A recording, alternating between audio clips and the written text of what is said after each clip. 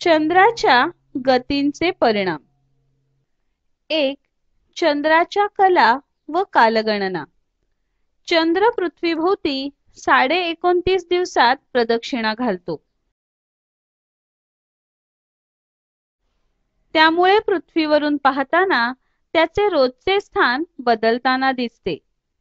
पृथ्वीवरून पाहताना आपल्याला चंद्राचा सूर्याकडील प्रकाशित भाग दिसतो. चंद्राच्या कक्षीय गतीमुळे यात वाढ अथवा घट होत जाते. ज्या रात्री पृथ्वीच्या समोर असलेला चंद्राचा संपूर्ण भाग प्रकाशित दिसतो त्या रात्रीला पौर्णिमा म्हणतात. या दिवशी चंद्र वर्तुळाकार भासतो. त्यानंतर दररोज चंद्राचा प्रकाशित भाग कमी कमी होऊ लागतो. एका रात्री चंद्राचा प्रकाशित भाग आपल्याला अजिबात दिसत नाही. त्या रात्रीला अमावास्या म्हणतात. चंद्राच्या रोज बदलत जाणाऱ्या प्रकाशित भागाच्या आकारास चंद्रकला म्हणतात.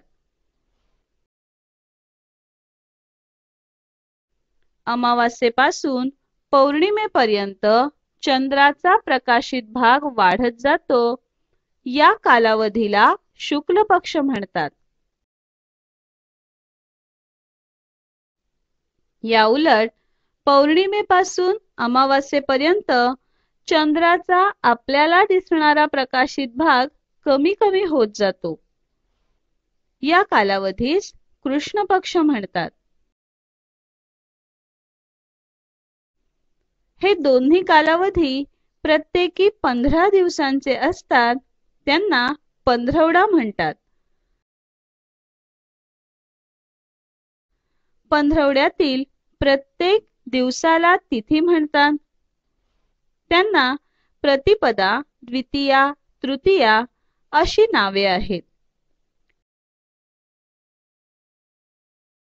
हे दोन्ही पंधरवडे मिळून एक महिना म्हणजे चांद्रमास होतो. अशा प्रकारे चंद्राच्या पृथ्वीभोवती फिरण्यामुळे आपल्याला महिना ही कालगणना तयार करता येते.